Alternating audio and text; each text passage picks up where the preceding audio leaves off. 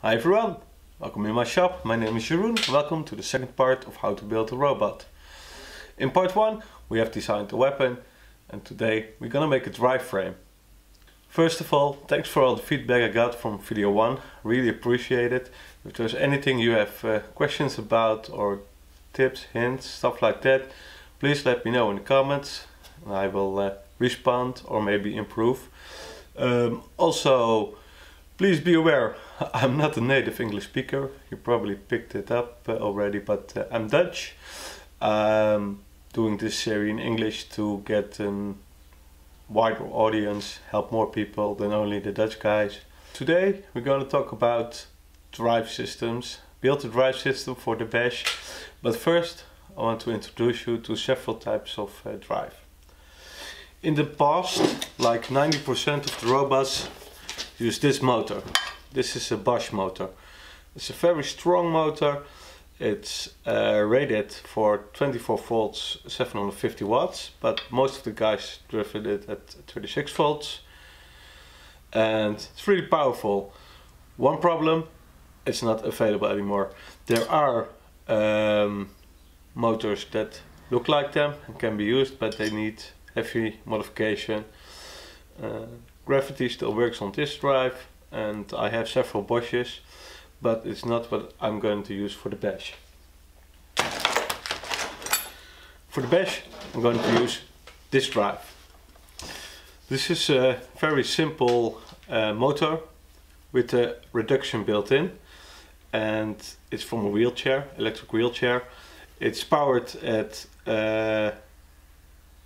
it's about 300 watts, 24 volts. I'm gonna run it a little bit higher, around 30 volts, to get more speed out of it. And this part is the motor and this part is the gearbox. I have used this in the past, they work quite well. They can handle some extra power, but for now it's great. You can find these at your local Craigslist, marketplace, online, eBay. They sell it, they cost about 25-30 euros, maybe more, maybe less, it's depending.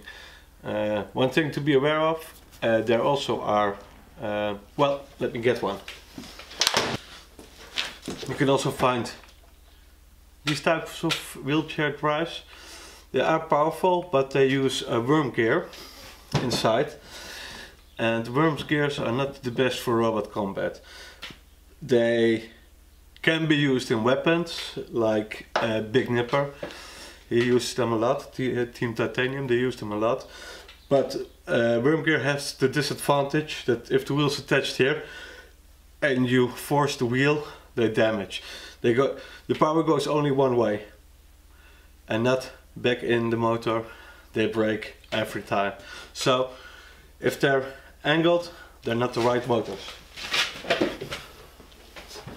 Also, very popular these days are these Chinese scooter motors. They come in several types and power factors. This motor is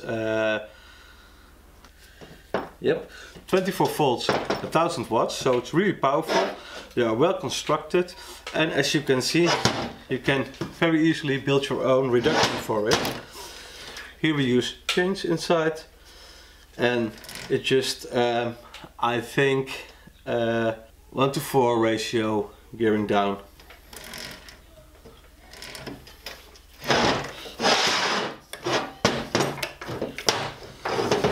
If you want to go the professional way, professional made gearbox, it's a 1:15 reduction, and well, it uses gears, as I said, and it's hard to build this type of reductions without any form of milling or a lathe, because gears, they really need the zero tolerance fittings, and if you're a little off, you're gonna damage the gears and it's game over.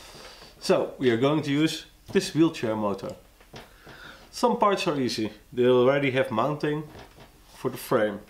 Some parts are hard, the mounting to the wheels. Most of the times these motors use a key system. they have a key inside here, and you would make a wheel with a shaft in it that would fit the key and lock it with the top. There's a threaded hole in here. It fits probably an M8 bolt. But to make something like this, we will need a mill, maybe a lathe, stuff like that. I don't have that. So I was thinking, it's not that high power. I can choose a different solution. So I have just a normal piece of steel, and it fits on top and almost fits tight.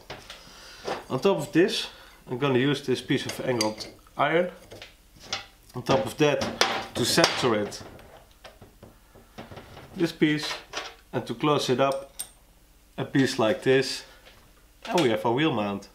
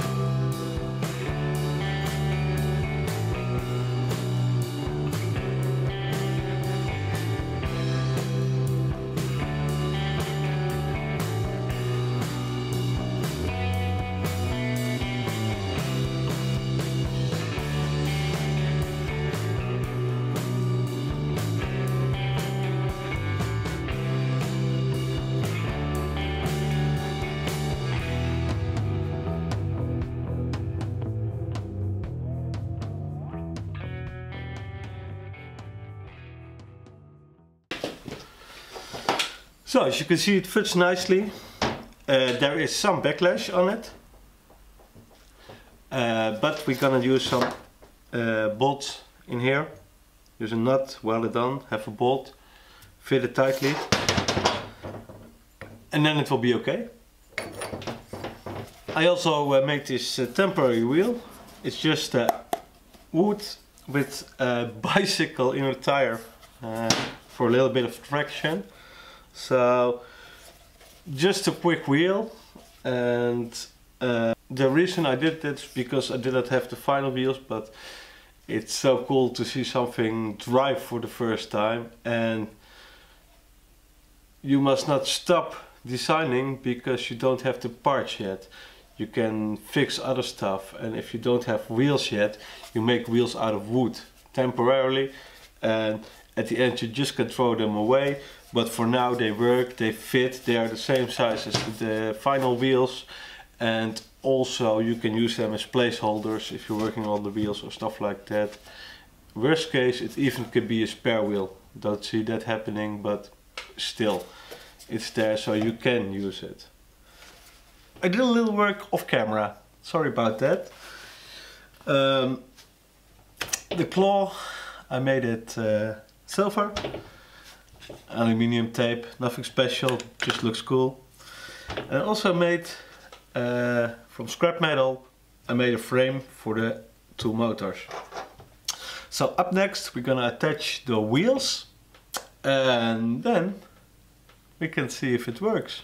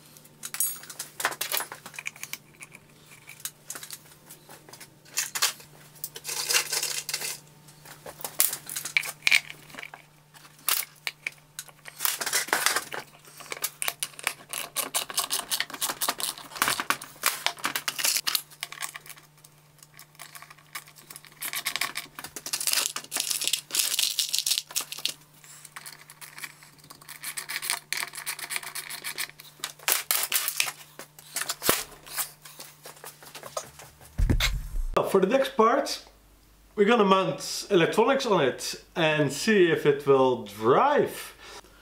Sidewinder speed controller is for controlling the two motors. We're gonna put here somewhere.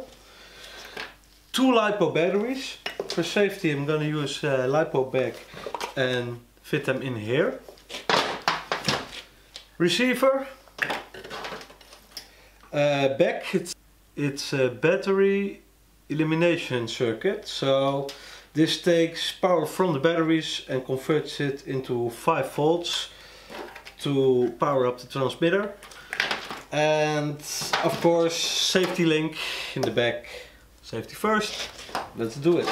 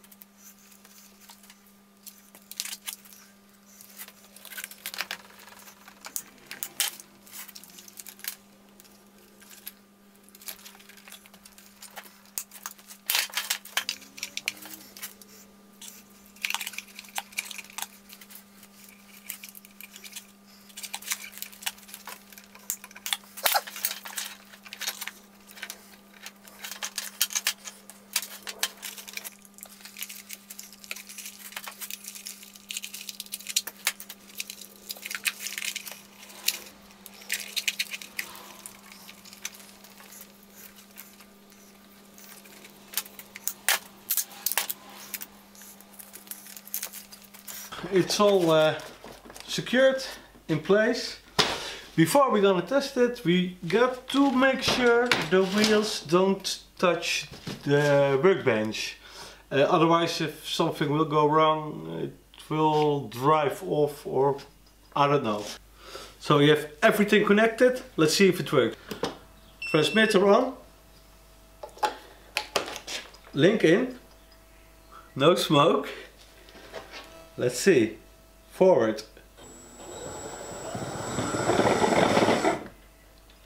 backwards.